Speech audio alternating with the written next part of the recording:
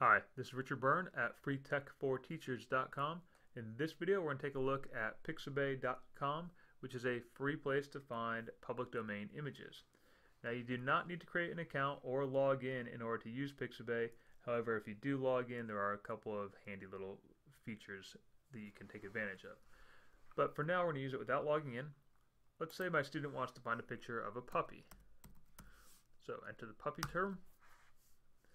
Now, the one thing to be aware of is that this first line of images is all sponsored images from Shutterstock or other places that sell standard imagery.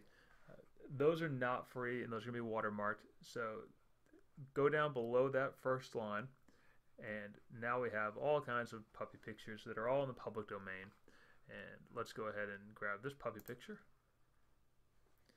And we can see here, free for commercial use, no attribution required, free to download. Let's go ahead and download it. And you can choose the size you want to download. We'll go with the small size for now. And we can download it. Now they are going to give you this little message here to please share on social media or make a donation, but you don't have to do any of that stuff. I already have the image, and I can go ahead and open it, and there it is.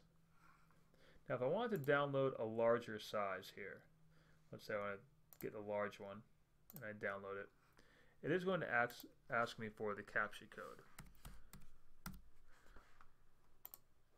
And then I can download the large size.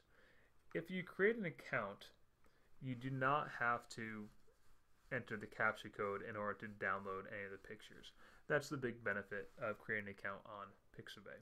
Otherwise, you're free to just go ahead and enter the CAPTCHA code whenever you want to download a picture. So that's Pixabay.com. It's a free tool for finding images that are in the public domain. And for more tips and tricks like this, please check out freetech4teachers.com.